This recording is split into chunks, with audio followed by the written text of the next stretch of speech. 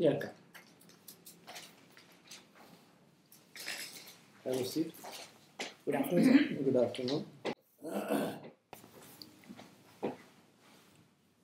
So, Mr. Agarwal, you are. Is this your first interview? Yes, sir.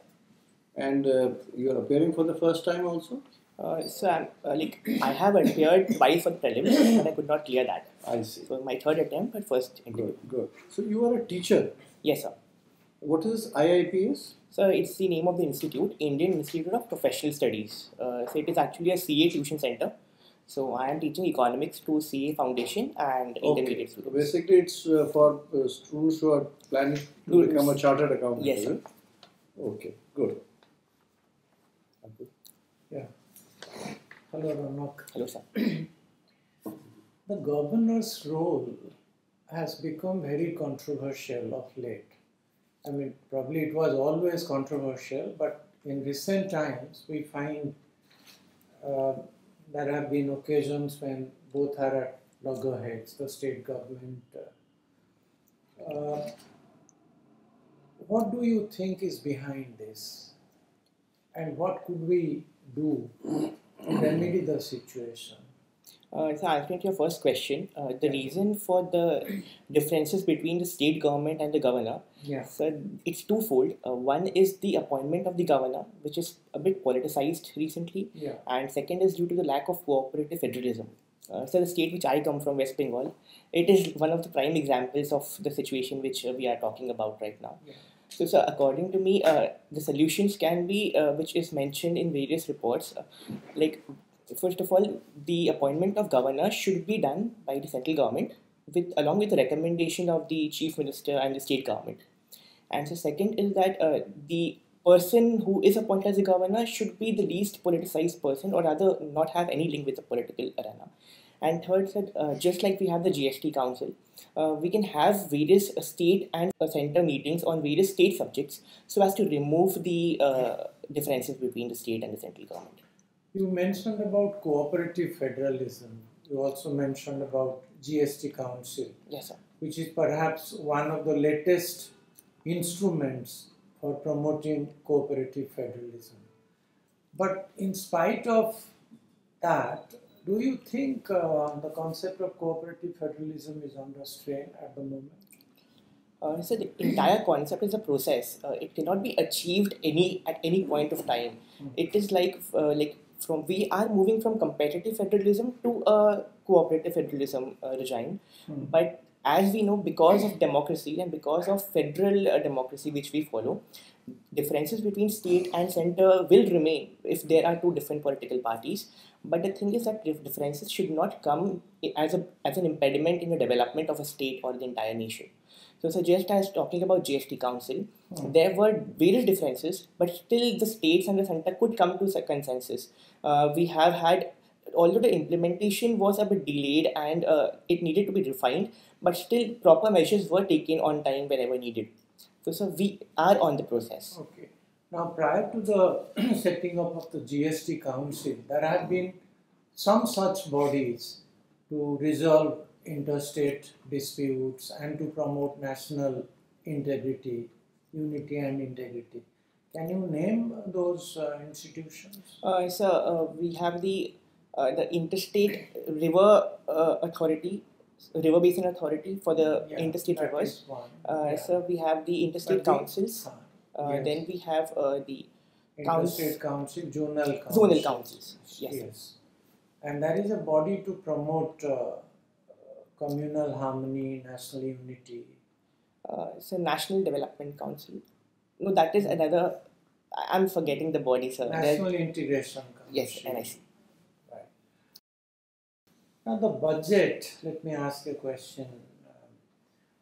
On social sector, primarily health and education, are you aware of some important provisions made in the budget in these two sectors, and do you think these allocations have been adequate?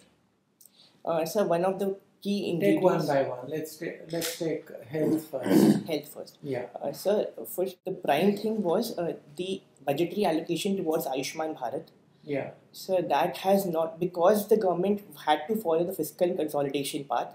Therefore, the budget which was required to be allocated, to be increased, it could not have been done that much, because it had to resort to various off-balance sheet financing as well. Therefore, the allocation was not huge and not enough. Right. However, there have been attempts wherein we are talking about converting various district hospitals into colleges. We are talking about privatization of various health centers. And so private sector participation in hospitals. On a viability gap funding for that.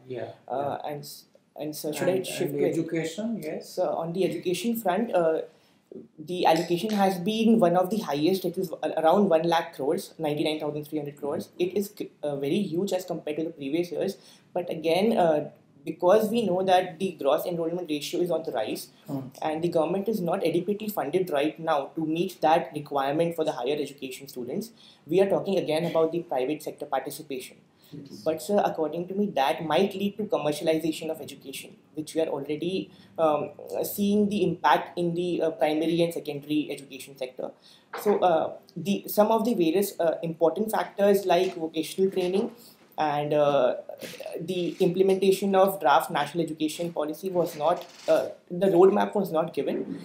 But since we know, because of the constraints of the fiscal deficit, the animal spirits and the demand growth, we had to resort to this kind of budget allocation. Two higher educational institutions have been proposed under the budget in the form of national level universities. So I'm not able to recall those two right now. One is National Police University, the other one is National Forensic Sciences University. Okay, sir. Thank you so much. This term urban Naxals is being talked about a lot these days. Who's talking about it and who is it directed against? So the context is regarding the protests which are going on regarding some of the government policies and legislations. But sir, speaking from a point of view, this is something which is a beauty of democracy. Had this been in China, it would have been a very different scenario. But since we as Indians have always been looked upon as an inclusive society, we have the right to protest. And due to the present government is representing the protesters as the urban Naxals, because according to them, they are focusing on dividing India on the religious lines. But this is due to misinformation on the various the Naxals have never advocated division on religious lines. Yes, sir, exactly. That is why they are referring to urban Naxals to the various. So it's not a fair branding. So in my view, protests have to be allowed, but again, hooliganism cannot be promoted. Like yesterday itself, the Supreme Court had ruled that the protest should be allowed, but only in restricted areas, and should not work as an impediment in the general course of life. So we need to maintain a balance on both the fronts. Effort from both protesters and government needs to be taken. Thank you. Thank you, sir. Raunak, this role of the chartered accountants, has been coming under increasing focus the past few years. What has been the problem? So the question mark came into the fraternity because of various scams. The latest one, the most important one being the Satyam scam of 2009, and then the latest ones we have the PNB scam. We have the PMC bank problem. So because the various accounting framework is under the hand of the auditors, who are the CAs and the CA firms, the fraternity has been under question mark for its integrity. And therefore, to remove the conflict of interest, the government has set up the NFRA, which is National Financial Reporting Authority, which will look after the implementation of various accounting standards and auditing standards, and whether the auditors and the CAs are following the due process of law and integrity or not. You think it is a fair assessment of the situation that the CAs are not doing their job honestly and diligently? So the entire fraternity is not corrupt or not indulging in these activities, because in every aspect of governance, economy is a very important part, and the CAs or accountants or auditors have a great role in that aspect. Even in the economic survey, the CEA talked about the invisible hand of market and trust. So we cannot generalize it to lead to a trust deficit. However, proper regulation is required so that the integrity is imbibed both from outside as governance and both from inside from the chartered accountant fraternity. You come from the state of West Bengal, huh? Yes, sir. Why is West Bengal pitted against the Citizenship Amendment Act? So it's not just West Bengal, various other states are against the act. So the prime reason is because of misinformation and how that act is being linked to the various other legislations like NRC and NPR. And so the main idea of protest is something which is not despite of education but because of education. The students are protesting because they are politically literate. The government is protesting because India being the most important secular nation in the world, we cannot brand our citizenship laws on the basis of religions.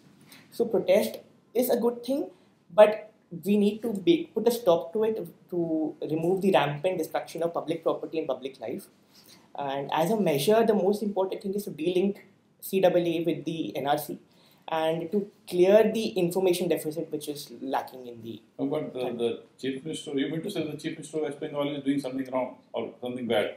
She is against the CA, she is against the NRC, she is against the NPR. She is against all three of them. So and she says, over my dead body. So there are political impulses which are political in nature, but speaking of on-the-ground reality, when we are linking CAA, NRC and NPR, then it becomes anti-religion, anti-secularism. That is the main idea of protest. But again, because of the upcoming elections and because of lack of cooperative federalism, which I mentioned, these political So you mean to say it will die down after the elections are over? No, sir, it won't die down, but the immediate step needs to be taken from the party which is making the legislation. As I told, we need to clear the information deficit. For example, whenever a media person is interviewing any protester and that protester is misinformed, no attempt is done to clear that information. If a person is saying that CAA is anti-Muslim, there is no attempt by the media person to explain it's not. So that this is what is needed to be done, both from the government side and from the public side as a whole. What is the state of industrialization in West Bengal? Is it going up or coming down, or have all the industries been completely finished in West Bengal? So, state of industrialization per se has been on the decline because in the colonial era, in the British regime, because Calcutta was the capital, it was the hub of all the economic activities of India. But after the partition of Bengal and partition of India in 1947, the jute-producing areas went to East Pakistan and we were just left with the jute-producing mills. And jute industries was the prime source of income for the state at that time. So that declined. After that, the West Bengal was under the chains of the left government, which definitely led to various land reforms. But on the other hand, there was again a trust deficit on the private sector part. Even the Tatars had to recede. So the private sector and the capitalist class is actually refraining from entering Bengal. We also have some of the schemes like Bengal Leads Summit, but that trust deficit is still staying in the economy. Now, why is it that not many students from West Bengal sit for the IAS or maybe get selected for the IAS? Is there any particular reason, or is it a correct assessment? Sir, it is a correct assessment. Very few people are actually appearing for it. The reason being, West Bengal, the ethnic class is either Bengalis or Marwadis, and various other classes are there. The most of the Marwadis families are focused upon either business or a job in the commercial sector. The engineers, they go to different parts of India for tuition and for jobs. And the Bengali community is basically inclined either towards WBPSC or towards job service. So that is one of the reasons. Thank you. Mr. Agarwal, can you explain to me about India's nuclear doctrine? So India's nuclear doctrine is based upon no first use policy, which means that we will not be using it at the first instance, but if we are attacked by any particular country and it impacts us to a very large limit, then we will lead I'm not able to recall the exact word, but we will do our level best to proliferate, to reply to that power. But recently there have been statements that we might be tweaking with the no first use doctrine, but there is no official statement to that aspect. Okay, what is India's Act East policy? Can you explain, please? So, Act East policy is an extension of the Look East policy because we are talking of the Asian century right now, and the Tiger Club countries are to the Southeast Asian nations. Therefore, Act East policy is actually getting more involved into the ASEAN membership and dealing both in trade and cultural ties so as to expand our soft power and trading power both simultaneously. Good. Do you think this time India will be able to meet its disinvestment target?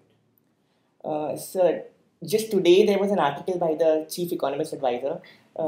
He said that all the other aspects of the budget are to the mark and can be achieved, but this investment target is a bit very ambitious because the 1.05 lakh crore rupees target of the past year could not be met.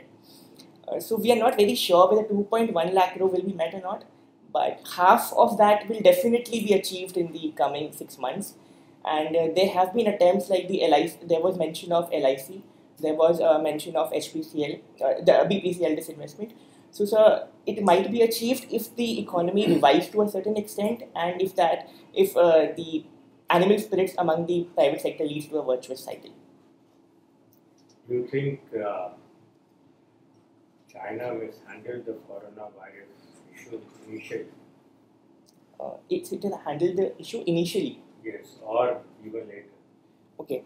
So as compared to the SARS, that is a severely acute respiratory syndrome of 2003, Chinese were really fast in this novel coronavirus issue.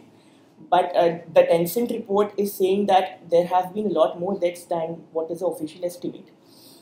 And so I am not very sure whether it's official or not, but there have been views that the entire Wuhan city has been locked, and people are saying that those who are infected by the virus might be shooted. And since it is not a democracy, we will not be able to know about it. So just an example, there was a famine in 1959 to 60, and around 30 million people were actually deceased. But the world did not get to know about it. So we do not know the actual on-the-ground situation because of lack of free media. But the attempts have been great because they have built around 10,000 hospital beds in just 10 days. So the attempts have been there. You are partly true, but initially China did for a month, didn't report it. Initially they did mishandle it in the beginning, but later on they are going all out of efforts because they understood the severity of the situation. That's why they're building this hospitals at record time. They've quarantined 60 million people. So it's a stupendous effort. Yes, sir. So tell me about China's Belt and Road Initiative. So Belt and Road Initiative is called to be the 21st century Silk Road. So it has two elements. One is the Road Initiative and other is the Belt Initiative. The Road Initiative is focused on the connecting the various ports so as to connect China with the with the Atlantic Ocean. And the Belt Initiative connects the land borders from up to the Mongolia to China, up to Russia from China. But this might be a threat to India because there are two reasons for that. One is it is a question on the territorial integrity of China-Pakistan economic corridor passing through the Pakistan-occupied Kashmir. And second, a lack of transparency and threat of debt traps occurring into the nations which are involved in Belt and Road Initiative. Good. Do you think Brexit is good for India or bad for India? So we are not even sure whether it's good for Britain or not because that I am not asking. So I'm telling you the answer. Because it will only be materializing after we get to know how Britain reacts to the situation, if it is a hard Brexit or a soft Brexit, and what agreements will Britain enter into with India and other nations. It is diplomacy and trade both. But to a certain extent, because of the ongoing US-China trade war and Brexit, India should capitalize the opportunity and try and increase its exports.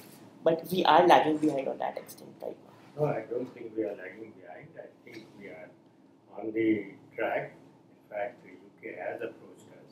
We have all indications that they would like to conclude a trade deal with us because we are one of the bigger nations going. Okay, the last question I've asked is about the, this whole issue of coronavirus. Is India prepared for it to tackle it? So because health is a state subject, there was the outbreak of Zika virus which Kerala took care of very efficiently, and even recently when 3 cases were detected in Kerala, very effective measures were taken. So Kerala is fine. What about So other I'm states? talking about, For example, West Bengal. so we are doing level best, but because of the brain drain and because of some of the delays in the R&D development, it might hamper us to an extent because of the porous borders. It can hamper us, but we are on the path to preparedness. We are on the path, but we don't have a good health system. We don't acute shortage of medical personnel. So we have to really, be alert on the disease surveillance and all that. We have to up our task. Thank you. Thank you, sir. Mr. Agarwal, you have mentioned in your DAF about essay writing in which you placed third Yes, by the UNIC, UNIC, What is it? United Nations Information Center. Information Center. Okay, what was the essay on? So it was the essay on Safalta Dwara Vinamrata Ani Chahiye, which means with success, humility should come to the You person. have written this in Hindi or? So I wrote in Hindi. In Hindi. Okay, good. Now you also write poems in Hindi and English. Yes, sir. What kind of poems are you fond of writing? So I write in freestyle, and they can be rhyming and they might not be rhyming. And What subjects or range of subjects or? So it's basically not on personal subjects, but it might be on certain objects or might be on certain social issues. Or I have written a poem on India. So like there are various topics. Okay, right. Now this issue of Naxalism, it started from Naxalbari, and it really spread like a coronavirus, and the virus maybe dissipate after a couple of days or months. This thing has not, and it has spread to so many states. What is the basic ideology of the left-wing extremist group which is sustaining it? So the basic ideology rests in the communist mindset, which speaks of inclusive growth, but it was a misdirected inclusive growth because the land reforms which were taken after independence, they were misdirected. We focused. No, so what is the forget the cause? I'm asking you: what is the ideology which the Naxals preach? They are against everything which the government does to remedy the issues. Because, for example, there are 2 people in a particular group, and there are 10 people in the community. They do not want those 10 people to be pro-government, and so that they are cutting the entire each and every step which government tries to reach to them. That is the basic ideology to spread left-wing extremism. But sir, as in the latest report by the Home Minister, the left-wing extremism districts have been on the decline, and we have reached a very high peak in combating that. But unless that is totally eradicated, we cannot be rest assured that. What is the objective of these groups? Do they want to seize political power, or what do they want to do? So the primary objective was land reforms and community welfare, but because of they don't speak of land reforms and community welfare. So it was the primary objective when it started. Now it is nothing but the destruction of government properties. Yes, sir, but now it has led to a very politicization of the entire issue. They are not focusing on seizing government power, political power, but they are focusing on each and everything which is against the government to get more better. They have a very fully fledged PLGA, People's Liberation Guerrilla Army is what they call themselves. Yes, sir. And the fact that they are able to take on the paramilitary forces and inflict casualties on them every now and then, it shows that they are very well trained.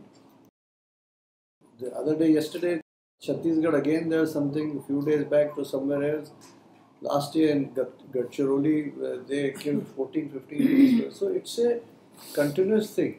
But why is it that we are not able to control it? Is there any particular reason for that?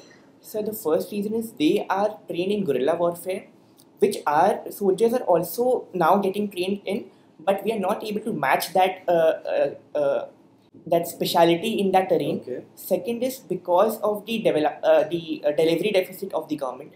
There have been various schemes like the outreach program and various education and health schemes, but because of lack of proper implementation, the people are not getting to know about the steps which government is taking. Now take the case to West Bengal itself. Till a few years back, you had a number of districts which were impacted, right? Yes, sir. And Cobra battalions had to be posted there. But today, thankfully, at least this problem is sorted out. Sorted out in West Bengal. In West Bengal. Yes, sir. So is it because of developmental activities or political reasons? Sir, it's a combination of both. Just one thing cannot handle the entire issue. Okay. Now let me ask you something else. You heard of the International Solar Alliance? Yes, sir. What is this? Sir, this was pioneered by our Prime Minister along with the French counterpart. Right. This encompasses a community of all those countries which are lying in the Tropic of Cancer and Tropic of Capricorn region, so as to promote the solar energy use in day-to-day activities and to do a bit in achieving the Paris.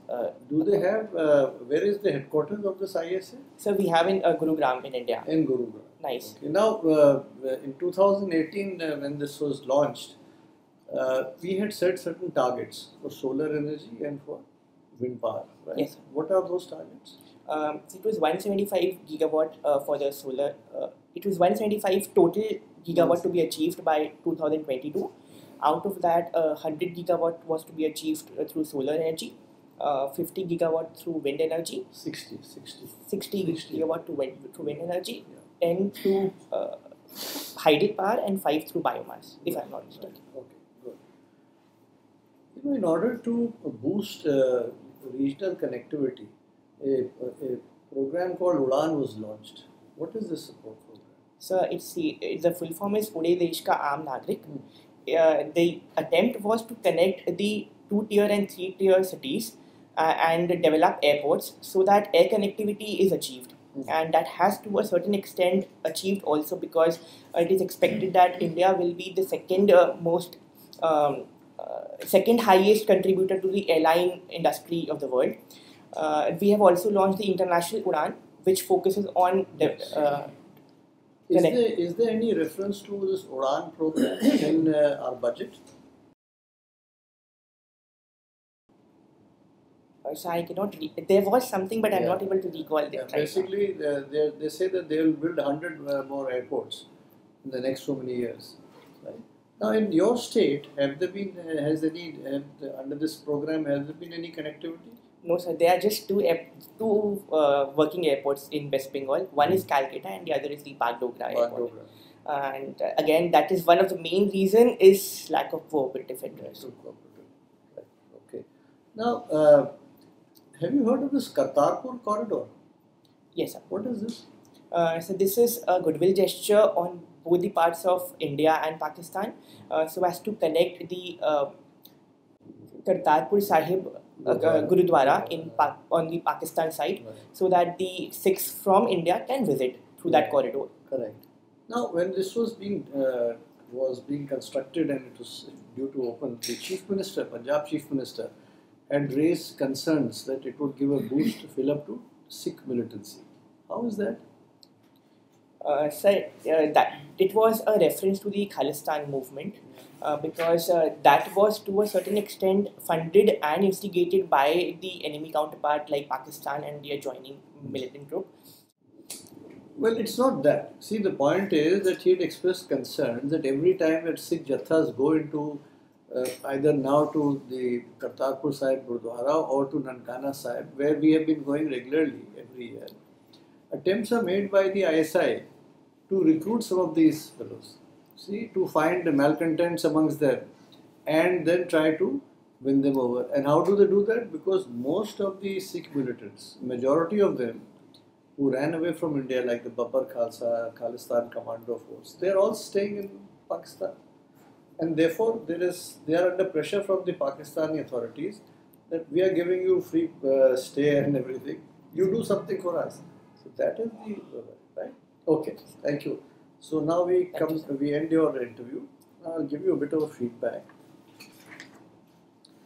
Now, normally what happens is that in these kind of interviews, you will either get questions from your DAF or from general, current affairs. Now, so far as your DAF is concerned, since your optional subject is commerce, you are asked many questions related to chartered accountants. You can expect many more questions on that, right? Okay, sir. You belong to West Bengal. So once again, the West Bengal will certainly be there, and so many of these issues are asked, cooperative federalism and all. And, other financial issues like, what is the GDP of the state, what is the HDI. Can I know? Yeah, why not? And the equations between the state government and the central government. Because they've always been difficult. Because, even when Mr. Former Prime Minister was there, that time also when he was going to Bangladesh, your chief minister refused to go. Yes. So it's not that it's an animosity with this government. That is always been there because for whatever reasons. The point is that on the then apart from West Bengal, then essay writing. Since you have won a prize in this, just be ready to, in case you're asked, what was the gist of your essay. Then poems in Hindi and English. So there also, you will be asked, can you recite a few lines? So be ready with that. Yes. And since you're teaching, and basically economics is a subject, so you can expect questions on the budget certainly, and generally the economic situation in the country. Coming to the current events. You read. Are you reading any particular newspaper? So I'm reading Indian Express and Times of India. Yeah, that's very good. Do that very, very religiously, and take out matters of interest from there. International affairs, domestic things are happening every day. Supreme Court is giving judgments on so many things. What are its implications? Foreign visits are taking place and are scheduled to take place. Mr. Trump is going to be coming here. Yes. There's a whole lot of, the area is very wide. So the more you read, the better prepared you are for the interview. And you have a lot of time. You are still 20th of March. Yeah. So in case are you here based in Delhi? No, sir, from Calcutta. You've come from Calcutta. Okay. Then if you have the time, then after a couple of days, 10-15 days, you can make another trip. Then we can brief you on how you have progressed, right? Okay, sir. Otherwise, you're doing well. You will be given a CD of this interview. Okay. So go through that. You will see all the questions which you are asked, and you judge for yourself. Where you were good and where you were a bit hesitant, or where some information is lacking. Okay. Otherwise, I think you're doing very well. Anything which you like to add? You are aware of most of the questions you could reply them, but I think you are a bit expensive. Okay. Be to the point, specific, and that's it. Okay. Otherwise, someone might feel that you are, beating around the bush. No, and you see, the point is, it's a limited time factor. Yes. The time there is limited. So if you are asked a particular question, don't go into the background. Answer the question. If the member asks you more in detail, then you do. Then Right? To the point. To the point. Should be to the point. Anything you'd like to add? All the best. Okay. Thank you, sir. Okay, good. Just a question. Yeah, sure. Yes. Sir, it was satisfactory. Like Yes. Very good. Yes, That's very good. Thank you. Everything is very good, but point is that the more data you have, the better answer. Better answer. And try to be slightly more diplomatic in the reply, especially regarding political sensitive Political subjects. Yeah. Don't be blunt about it. Okay. And on the CA and RC, you see, the matter is sub judice, Okay. and you are aspiring for the highest civil services. So if an act of parliament, how can you say that the states are opposing it? It's a law. It's a law of the land. Okay. So don't give on this particular issue where the matter sub judice. You say, sir, we'll have to wait for the Supreme Court to decide on this. Okay. Okay, you Good can part, give the judgment. bare facts. But don't they ask you what are the opposing viewpoints. Then You you can give the factual right. position without committing yourself. Don't commit. One way or the other. On any contentious issue, don't commit. Right? Give the factual position. That is the best way to handle it. Okay? Thank you so much. Right. Thank All you. the best. Thank you. All the best. Thank you, sir. Thank you. Thank you, sir. Don't forget to like, share and subscribe to our channel and press the bell icon to never miss an update.